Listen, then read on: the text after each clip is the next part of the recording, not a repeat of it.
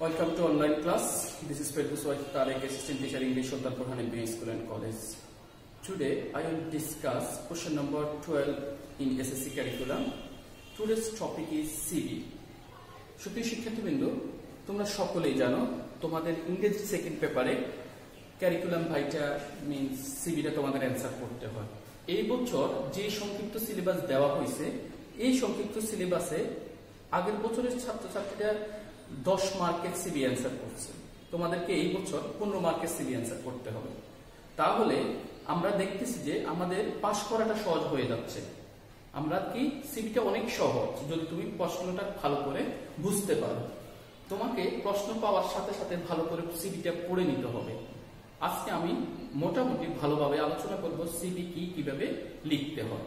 আশা করি তোমরা এই ক্লাসের সাথে পূর্ণাঙ্গ সময়টাই থাকবে। দেখো, এই প্রশ্নটা 2020 সালে ঢাকা বোর্ডে এসেছিল। প্রশ্নটা কি আমরা দেখি একটু। তোমরা জানো আমি ক্লাসে তোমাদেরকে সিভি নিয়ে অনেকবার আলোচনা করেছি। তোমরা অনেকেই পারো সিভি লিখতে, কিন্তু আবারও তোমাদের সুবিধার্থে এই সিভি নিয়ে আমরা আরো ভালো করে পর্যালোচনা করে কিভাবে একটি সুন্দর সিভি খাতায় পরিবেশন করা যায়, লেখা যায়, সেটা আমরা আজকে দেখব। তোমাদের প্রথম দায়িত্ব হচ্ছে প্রশ্নটা পাওয়ার পর ভালো করে পড়ে ফেলা। প্রশ্ন কি চাইছে তোমাকে প্রশ্ন বরাবর অ্যান্সার করতে হবে। অধিকাংশ সময় আমাদের ছাত্রছাত্রীরা কি করে, প্রশ্ন না পড়ে অ্যান্সার লেখা শুরু করে দেয়। তখন কি সমস্যা হয়, অনেক কমিউনিকেশন গ্যাপ থেকে যায়। দেখো, আমাদের আজকে আমরা হোয়াইট বোর্ডে আমাদের যে সিভিটা একটা ফর্মুলা দেওয়া আছে, আমরা কি সিভিটা পড়ি। দেখো লেখা আছে সাপোজ ইউ আর মোবারক। দেখো এখানেই শুরুতে তোমার নাম মোবারক। তুমি ইচ্ছা করলে সিভিতে তোমার নাম ব্যবহার করতে পারবে না, তোমাকে কোন শব্দটা ব্যবহার করতে হবে, তোমার নাম মোবারক হিসাবে ধরে নিয়ে লিখতে হবে। পরের লাইনটা দেখো, you have seen an advertisement. তুমি একটা বিজ্ঞাপন দেখেছো ইন দ্য ডেইলি স্টার। তাহলে আমরা দেখো কয়টা জিনিস পেয়ে গেছি, দুইটা জিনিস। এক, নাম উল্লেখ করে দেওয়া আছে, তারপরে কি উল্লেখ করে দেওয়া আছে, পত্রিকার নামটাও উল্লেখ করে দেওয়া আছে। চাইলে অন্য কোনো পত্রিকার নাম দেওয়া যাবে না। যদি তুমি অন্য পত্রিকার নাম দাও তাহলে এটা ভুল হবে। কেমন? তাহলে আমরা দেখি আমরা কোন কোন ইম্পর্টেন্ট পার্টগুলো। প্রথম হচ্ছে আমাদের নাম, পরে দেখতেছি কি পত্রিকার নাম, পরে দেখা আছে ডেট।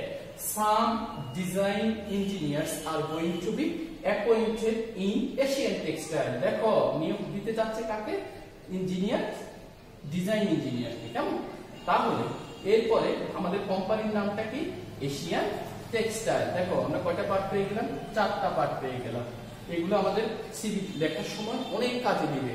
এরপর দেখো লেখা আছে you want to apply for the post, যে তুমি এই পোস্টে অ্যাপ্লাই করতে চাও। Now write a CV cover letter for the post. Your CV should not exceed 1 page.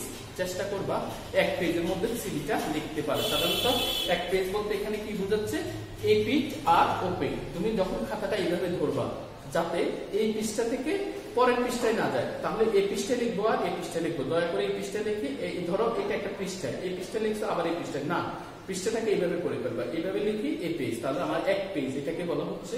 তাহলে your CV should not exceed 1 page. If you want to get a good marks, you have to write the proper way. You have to follow the question. তোমাকে কোশ্চেনটা follow করতে হবে, কি বলছে আমি আবার বলছি। তাহলে আমরা শুরুতে কি পেয়ে যাচ্ছি, আমাদের নাম পেয়ে যাচ্ছি। তাহলে আমরা শুরুতে সাধারণত কি লিখি, সিভি লেখার সময় আমরা সাধারণত কি লিখি, ডেট লিখি উপরে। সাধারণত কি লিখি, ডেটটা লিখে ফেলি। কেমন? কি লিখি, ডেটটা সুন্দর করে লিখবো। এরপরে কি আমরা লিখবো, ডেট, তারপরে আমরা কোম্পানি। তাহলে কোম্পানির নামটা কি, এশিয়ান টেক্সটাইল। তাহলে কার কাছে লিখবো, এশিয়ান টেক্সটাইলের এমডির কাছে লিখবো, মানে ম্যানেজিং ডিরেক্টর। আমরা লিখবো দা ম্যানেজিং ডিরেক্টর। এরপর আমরা কি লিখবো, এশিয়ান টেক্সটাইল, একটা জায়গার নাম দিয়ে দিবা ঢাকা। তাহলে আমাদের প্রথম পার্টটা কি কমপ্লিট হয়ে যাচ্ছে। এগুলো তোমরা জানো, তারপরে আরো একটু তোমাদেরকে মনে করে দেওয়ার জন্য, কারণ দীর্ঘদিন তোমরা ক্লাসের বাইরে আছো, এখন অনেক কিছু ভুলে যেতে পারো, আবার অনেকের মনে আছে, কিন্তু আমরা এটা রিভাইজ অনুযায়ী নিচ্ছি। কারণ আমাদের 15 মার্ক, আমাদের যে সিলেবাসটা দেওয়া হয়েছে সংক্ষিপ্ত সিলেবাস, ওখানে 15 মার্ক সিভিতে রাখা হয়েছে। আশা করি আমরা পুরো সিলেবাসটাই এই অনলাইন ক্লাসের মাধ্যমে শেষ করতে পারবো। তাহলে দেখো আমরা ডেটের পরে যাবো কিসে, আমরা কার কাছে লিখবো, দ্য ম্যানেজিং ডিরেক্টর। তারপর কোম্পানির নামটা কি, এশিয়ান টেক্সটাইল। কেমন?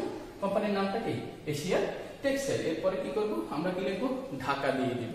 এ পর্যন্ত ক্লিয়ার। এরপর আমরা লিখবো সাবজেক্টটা কি, সাবজেক্ট হচ্ছে অ্যাপ্লিকেশন ফর দ্য পোস্ট। তাহলে আমরা কোন পোস্ট দিয়ে বলতে, application for the post of design engineers. এরপরে বাকিটা তোমরা জানো কিভাবে অ্যাপ্লিকেশনটা সাধারণত লিখতে হয়। তারপরে কি করে লিখবা, তাহলে দেখো ওই ভিতরে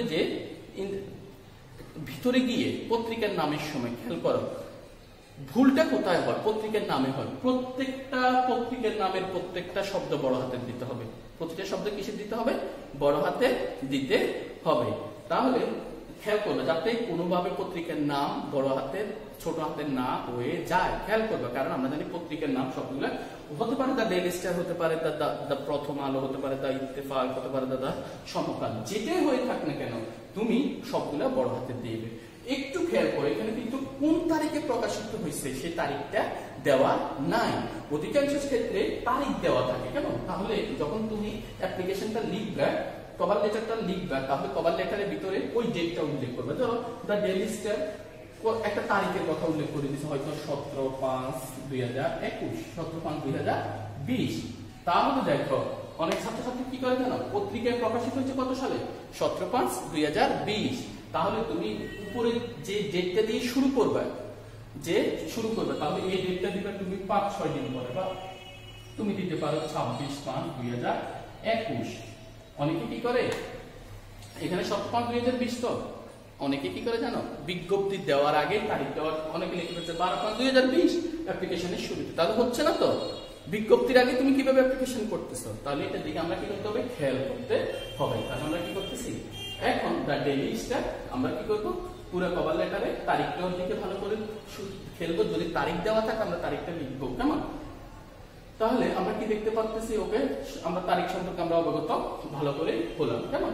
এরপরে খেয়াল করো, আমরা কভার লেটারটা আমাদের লেখার পরে দেখবো কি আমরা, এরপর আমরা লিখবো আমাদের কি লিখবো, আমরা সাধারণত আমাদের এডুকেশন কোয়ালিফিকেশনটা লিখবো, কেমন? এডুকেশন কোয়ালিফিকেশন লিখতে হয়। তোমরা জানো কোনো কিছুতে পেতে হলে, চাকরি পেতে হলে একটা এডুকেশন কোয়ালিফিকেশন দরকার হয়। এখন এডুকেশন কোয়ালিফিকেশনে কি কি থাকে তোমরা সকলেই জানো। তার মধ্যে আমি আজকে বলতেছি, তোমাদের সিভি সম্পর্কে অনেক ধারণা আছে, তারপর যে বিষয়টা ইম্পর্টেন্ট, যদি সিভিতে তোমার কোনো ইউনিভার্সিটির নাম উল্লেখ করে দেয়, সাধারণত কিসের নাম উল্লেখ করে দেয়? ইউনিভার্সিটির নাম। যদি বলে তুমি ঢাকা ইউনিভার্সিটি থেকে বিবিএ থেকে পাস করছো, তাহলে তুমি ঢাকা ইউনিভার্সিটিটা উল্লেখ করতে হবে কভার লেটারে। না, কি করতে হবে?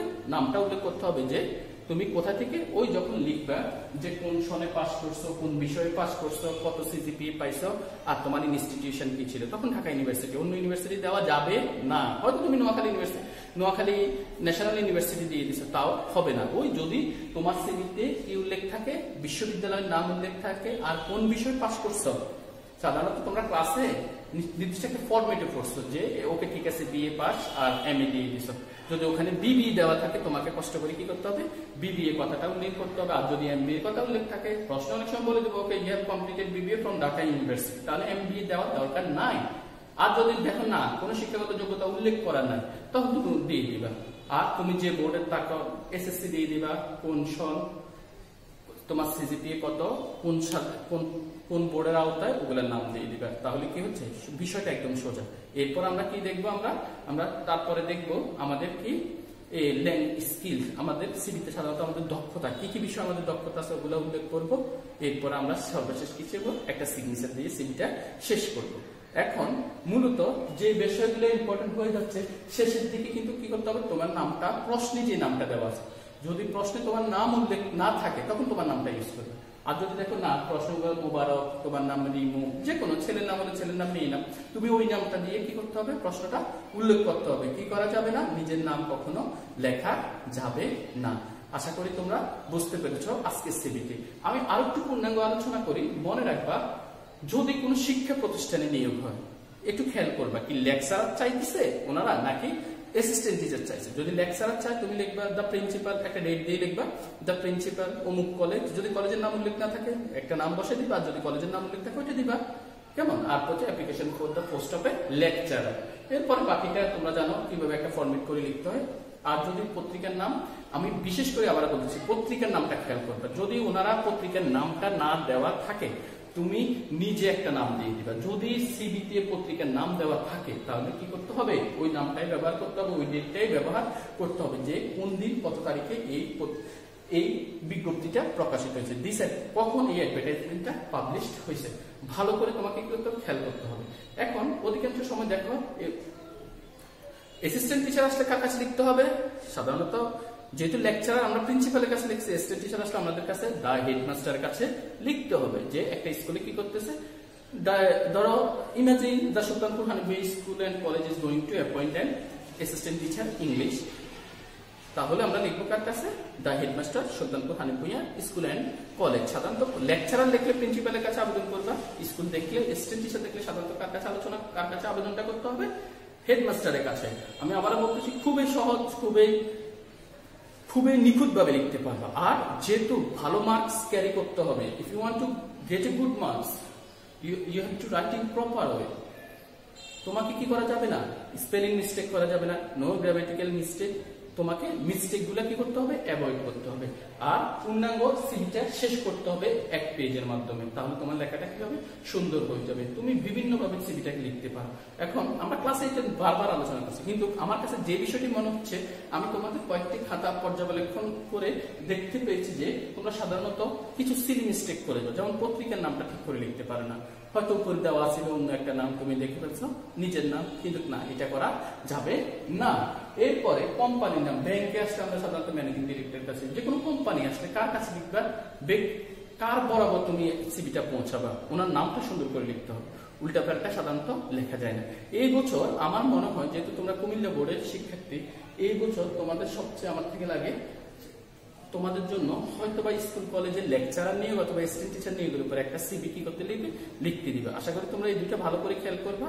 আমি আমার আরেকটা ক্লাসে সাধারণত আমি সাজেশন দিয়ে দিয়েছি তোমাদেরকে, আর্লিয়ার ক্লাস আমি তোমাদেরকে একটা সাজেশন দিয়ে দিয়েছি সিভি, প্যারাগ্রাফ এগুলার। যেহেতু এবছর আমাদের সেকেন্ড পেপারে সিভি, প্যারাগ্রাফ আর কি থাকতেছে, অ্যাপ্লিকেশন থাকতেছে, আমাদের এসএসআইটা বাদ, মানে কম্পোজিশন আমাদেরকে কি করতে হচ্ছে, লিখতে হচ্ছে না। তাহলে আমরা কি করবো, কিসের প্রতি জোর দেবো, সাধারণত সিভিটার প্রতি জোর দেবো, কারণ আমার সিভিতে কত মার্ক, 15 মার্ক। আর প্যারাগ্রাফটার প্রতি জোর দেবো, প্যারাগ্রাফ যেভাবে আছে ওইভাবেই থাকবে, বেশি বাড়ানো লেখার দরকার নাই, কারণ প্যারাগ্রাফ হচ্ছে একটা সিঙ্গেল আইডিয়াকে বেশি করে বড় করে লেখা যায়, এটা আবার এসেতে পরিণত হয়ে যাবে। তাহলে ওইদিকে আমাদেরকে খেয়াল করতে হবে। তাহলে আশা করি আজকের ক্লাসটি তোমরা খুব সুন্দরভাবে বুঝতে পেরেছো। পরবর্তী ক্লাসে আমি আবারও একটি সিভি নিয়ে তোমাদের সামনে হাজির হব। ততক্ষণ পর্যন্ত সবাই ভালো থাকো, সুস্থ থাকো, নিরাপদেই থাকো। আল্লাহ হাফেজ।